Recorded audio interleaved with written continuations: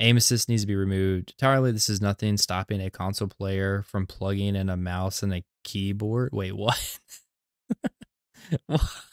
They're choosing to be less capable by using controller in the whole game shouldn't be butchered for their poor choice. Oh my gosh. Look, if you're playing console, I'm sorry, but the last thing you're gonna do is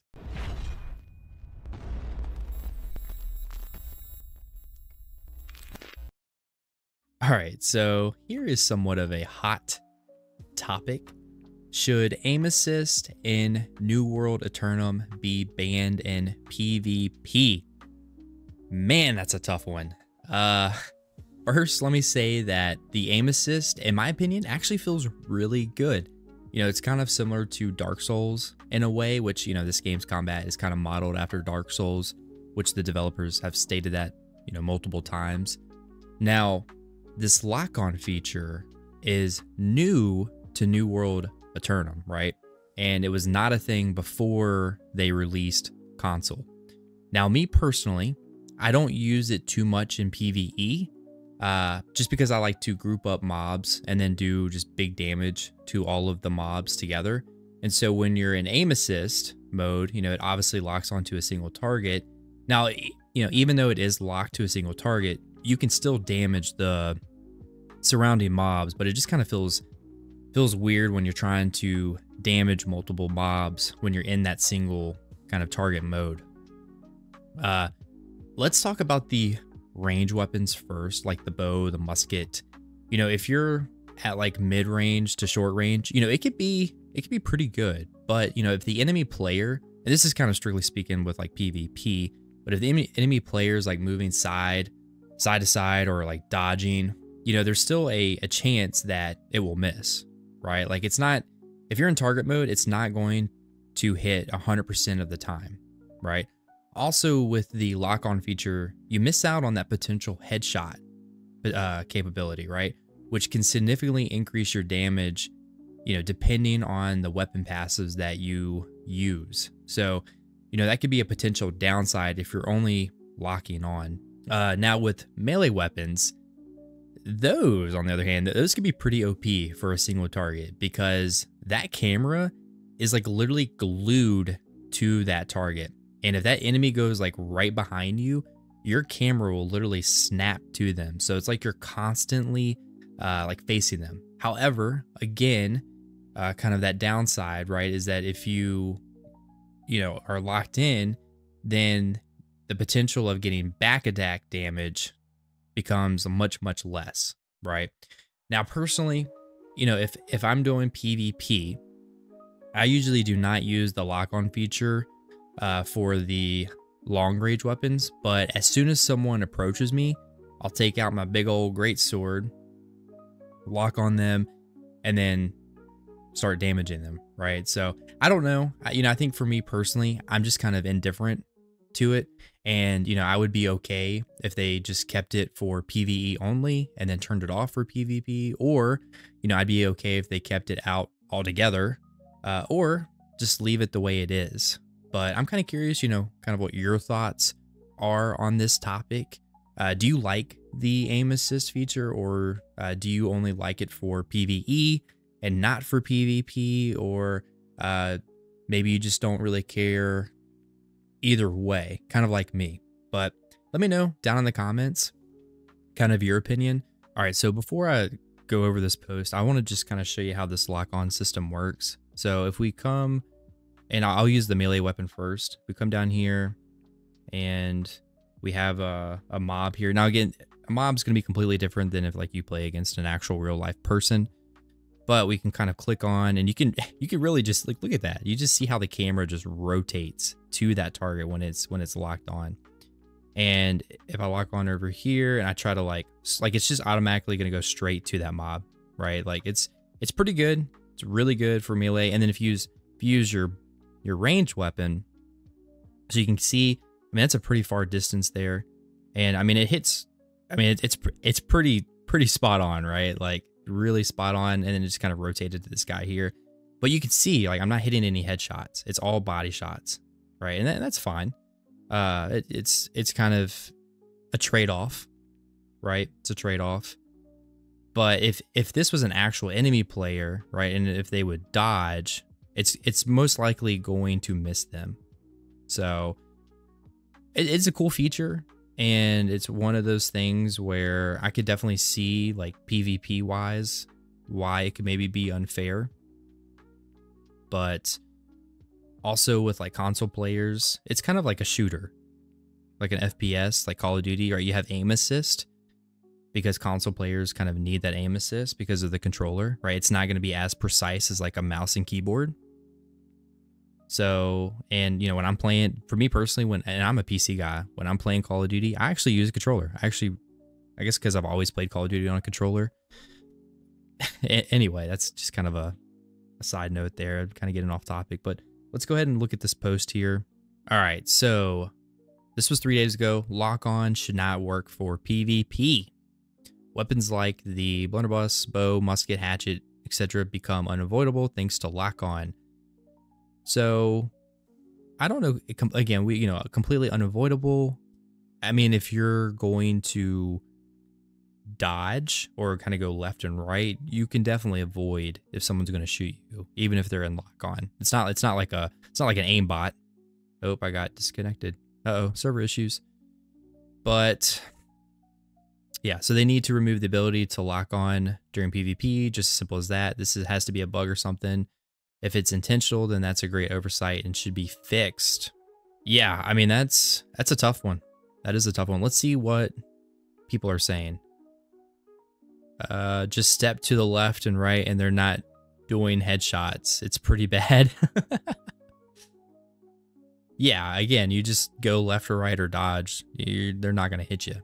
And like this person said, they're also not going to be doing headshots either. So blunderbuss doesn't benefit from crit like other weapons. Headshots don't matter much outside of old one-tap group play. Even then, still back crit damage. Blunderbuss crit damage is 1.15 on the weapon's lowest of the weapon, so it's barely meaningful. Doesn't work as long as they are mid-range with lock-on. The projectives are too fast and big to actually dodge. They need to tie range attacks to stamina, just like how magic's tied to mana. I don't know with blunderbuss. I don't. Maybe you can't really dodge all of the bullets that are coming at you. I'm not entirely sure. But I know New World, because a lot of people were kind of complaining about it. So I know they toned down like the PvP damage with that weapon. Got a bunch of downvotes. Well, for 3 years, it was tied to ammunition, a resource no other class had to spend money on. I'm so glad that they got rid of the ammunition. Any mages currently using mana, point being, I use mana pots for healthy toast. Mana also isn't a finite resource like ammo. It doesn't need to be crafted and replenished on its own, but it doesn't matter now. What's with all the new players? This headline. Yeah. I think this has been kind of a common theme in the Reddit too, with the whole PvP lock-on aim assist type thing. Lock-on is just tab targeting. LOL. I mean, yeah, it's different. Sure, it's different. It's, I mean, I don't know what this person is defining as like tab targeting. Like when I think of tab target, like sure, you lock onto that enemy or person or whatever it may be, mob, but it's not action combat, right? You just press 1, 2, 3, or 4 to release a skill. Like there's no like light attacks or heavy attacks, or there's no block. But yeah, I mean, you do lock on to something, sure. A tab targeting doesn't work in a game like this, LOL. How so? This is an MMO, right? Every action MMO I've played has tab targeting as an option. I mean, Black Desert Online doesn't have any type of tab targeting. It's like free aim all the time. I'm trying to think. Does Elder Scrolls Online? I don't think Elder Scrolls Online has like a target system as well. I think it's you have to like move your cursor to like line up with the enemy or whatever. Like there's nothing that will snap onto them. So yeah, I don't think ESO has like a lock-on feature, or Black Desert Online doesn't have a lock-on feature either. So I don't know what action combats he's been playing. or they have been playing. The melee combat plays like a dumbed down version of Souls game. I don't see how you think it doesn't work in a game like New World when lock on has been in a game like this for over a decade. What is this person talking about? Downvotes.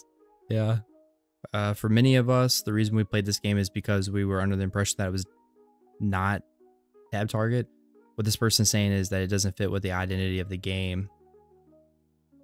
Sure, so in this game you can dodge attacks, get iframes. Most other action MMOs that use tab targeting don't have skill shots or headshot multipliers. That is true. Like like Black Desert Online, ESO doesn't have anything like that. In Souls games, your attack costs stamina, unlike New World where your attacks don't and can be spammed. Thus, having lock on in New World only works well for things like healing, balance-wise, while things like the blunderbuss bow musket become unskilled and easy with too much damage due to just lock on being mid-range and none of your attacks will I mean, again, your attacks, it's not automatic, right?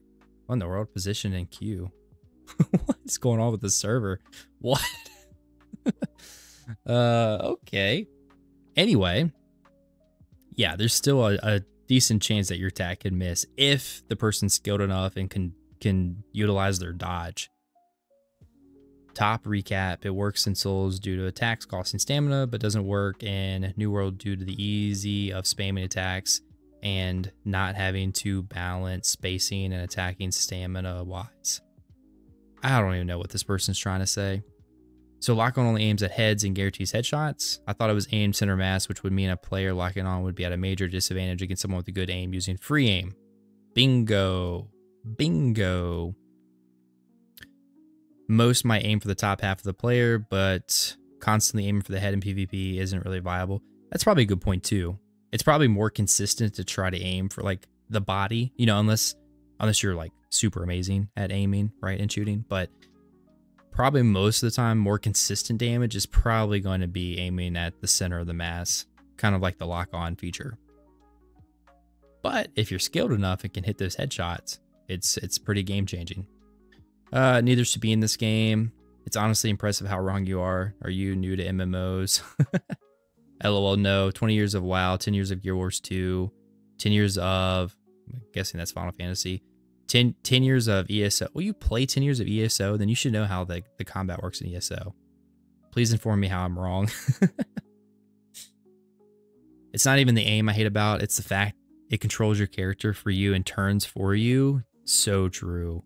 If a melee player was smart enough to maneuver around you, it will just snap 180 degrees and turn your character. Yes. Yeah, for melee, I think for melee it's really strong. Its implementation is one of the worst decisions Amazon games have ever made, and there has been a lot of bad decisions.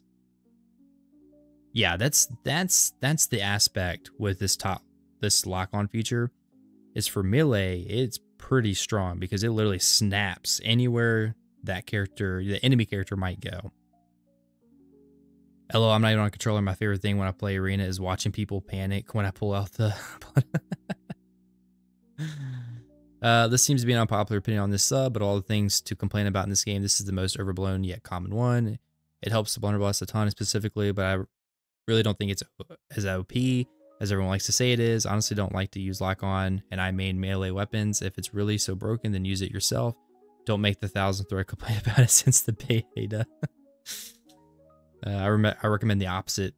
Please continue posting criticism. We want the game to improve. The vast majority of the dedicated PvP community does not want target lock on in PvP. Target lock in PvP changes the game completely. I mean, it does. It sure does change the game for sure.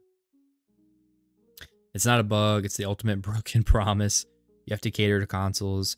As PC users were already scammed due to the beta testing, and consoles need extra. Oh no, training wheels. Oh, stop it. Stop it. Let's all be nice. I say extra because melee already came in with the built-in aimbot, gap closer, auto tracker that nobody ever mentions. I don't even know what he's talking about or what this person's even talking about. But I would love to know what this person's talking about.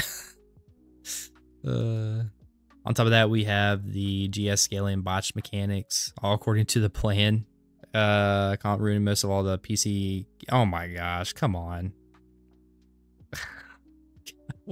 What is up? Ay, ay, ay. Ay, ay, ay.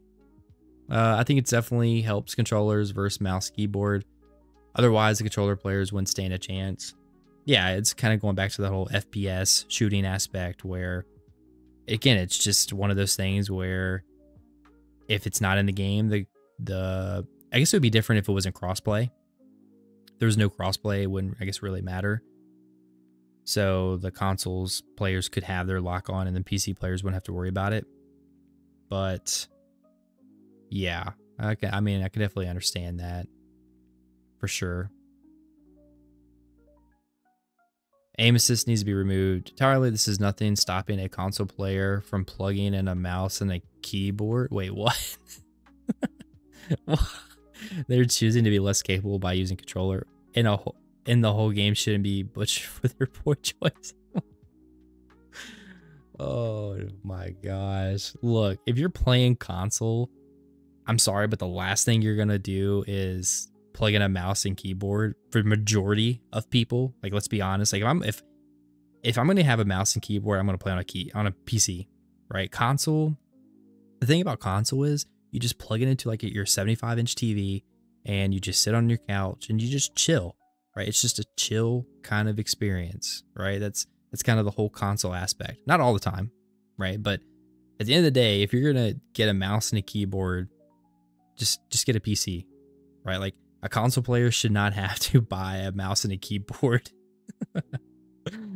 That's so crazy. Got downloaded big time. So hang on. Let me get this right. This game, for all intents and purposes, was dead. Amazon then reworked the game to bring in console players, and you think console players should go and pay for a keyboard and mouse to play the game? The game that people already own, those have left. Get a grip. Oh gosh. I don't think the game needed to be butchered when even console plebs can afford a 20 mouse and keyboard. Christmas is coming up and those children should ask for one. Oh my gosh. This person's on a whole nother level. Okay. As a console player with years of PvP time on ESO and Final Fantasy 14, I endorse this message. Hey, look, there's another console player who uses a keyboard and mouse.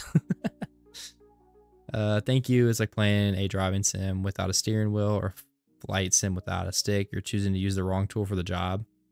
Sorry to hurt your feelings downloading console kit. Gosh. This person's on another level.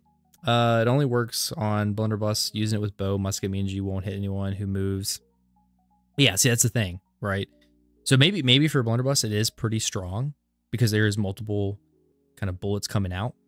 But with like a bow and musket, if someone literally just moves to the left or to the right or dodges, like, yeah, it's more than likely gonna miss.